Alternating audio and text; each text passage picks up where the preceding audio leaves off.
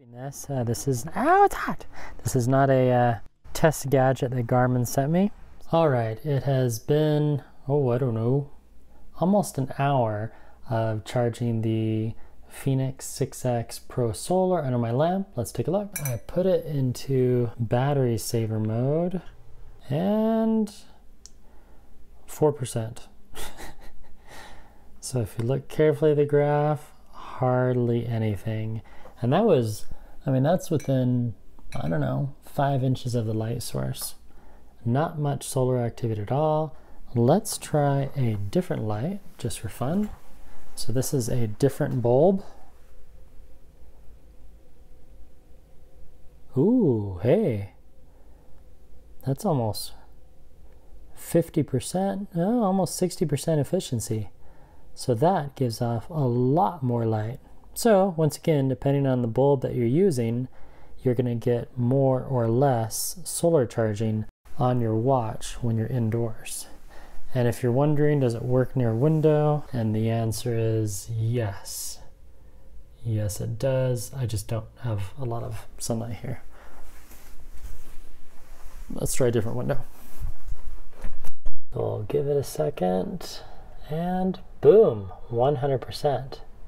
So we're just gonna leave it here for, I don't know, an hour. Yeah, it's 10 o'clock. I'm gonna go back to work.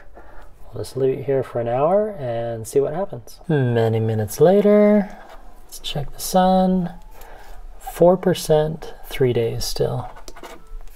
But a lot of solar activity. I'll come back in an hour. I've been trying to get this heat warning for quite some time, and I finally got it. Whoa, is it hot? So let's bring it inside. Ow, hot, hot, hot, hot, hot. All right, so it's still really warm. Let's see how warm. 128, 127, tablecloth 76, table 75. So we know my gauge is somewhat accurate. Turn it over on the back case, 119. So let's go outside. Basically, what this is telling us is if your watch is really low and you just set it outside to cook in the sun, if it gets too hot, it will shut down. That says 150 degrees. That's the temperature of my railing. And the watch is at 126 and climbing. So in just a few seconds, we should get a warning. So it's been a few minutes and you can see right there on the graph that it did shut off and stop charging via solar because it got too hot. Let's check the temperature. We're at 130. The railing is 157. So probably in another minute or so, the watch is going to stop charging again. Well, that didn't take long. About 2 minutes have passed. Let's check the temperature. So the railing is 160 and my watch is 125 to 130 degrees. And you can see right there with the logo, well, the icon, that it shuts off because of temperature. So I don't want to damage the watch. I do plan on keeping this. This is, ow, it's hot. This is not a test gadget that Garmin sent me. So let's take it out of the sun, shall we? Now I'm inside and the watch has cooled, so we can charge it by the window and see if I can get it to even go up 1% charging via sunlight. And inside, it still gets really good sunlight as we saw before, but it won't overheat. There we go, nice window seal.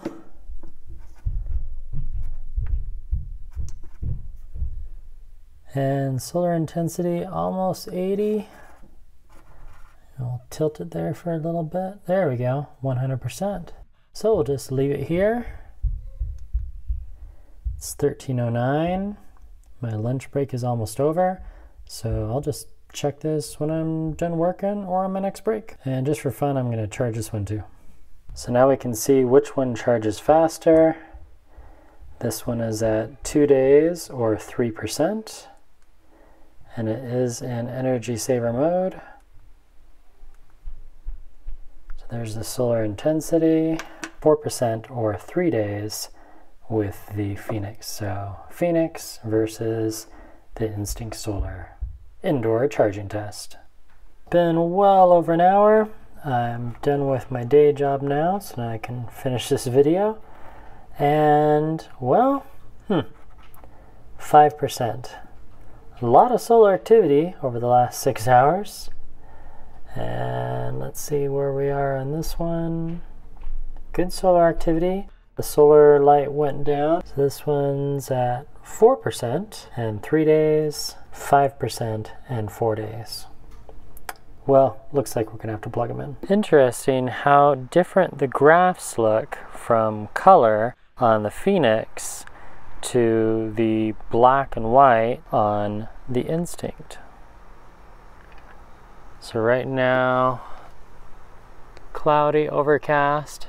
It's actually feels really nice. And we're still getting about 60% solar efficiency. Up, dropped to 50.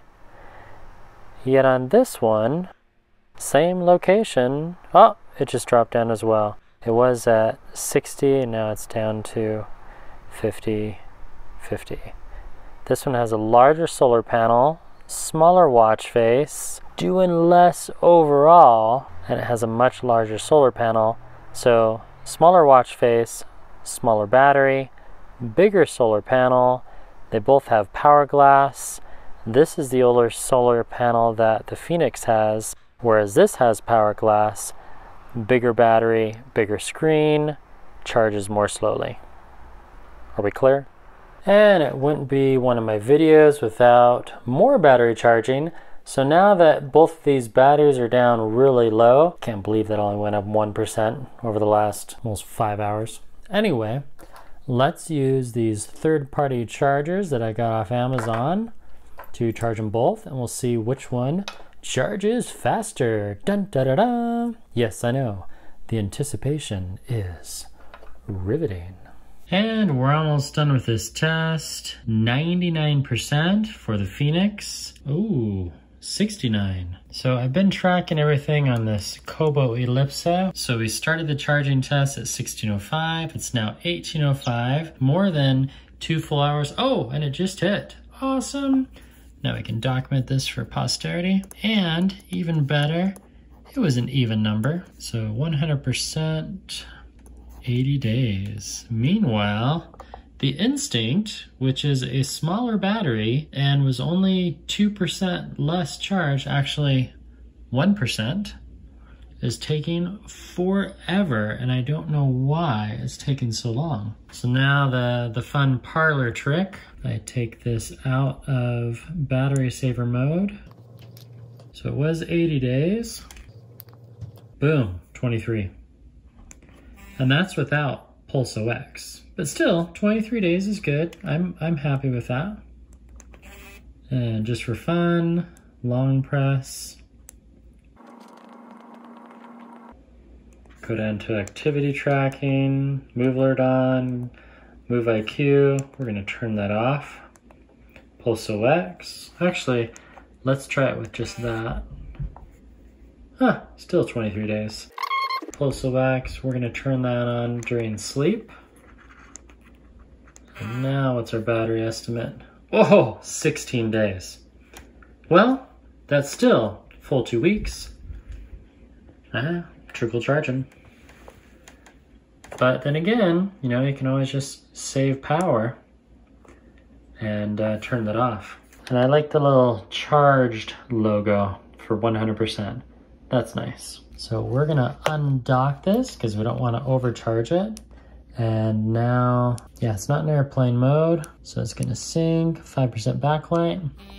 Better test number 2 begins. And I'll document this later and we'll finish this video. Look at that nice pixelization. So we can test this one just real quickly while it's charging. Turn battery saver off. And we jump to 20 days.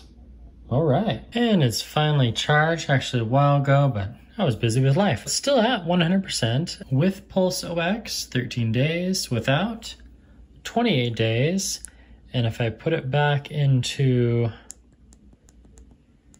whoops, battery saver mode, boom, we have 64 days. Meanwhile, the watch of discussion, still at 99%, 80 days. So that's good.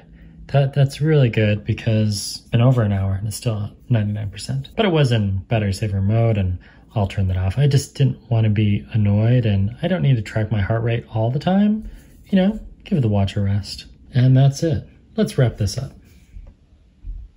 Question is, what did we learn from this experiment of charging your solar watch, your solar devices such as the Garmin Fenix solar series, and I believe also the Instinct, that's a solar one, and the Tactics Delta, another solar one, and I'm sure Garmin's going to have some more solar products really soon. When you're in direct sunlight, it gets really hot. Now, when you're wearing a watch on your wrist, your skin actually helps it cool down and then it prevents overheating. When I was swimming in an outdoor pool, it was really hot, and even when I was sitting on the pool deck, it got really hot as well, but it never overheated like it did today. So, if your watch gets really low in power, plug it in. Garmin actually states that they don't recommend relying completely upon solar to charging your watch.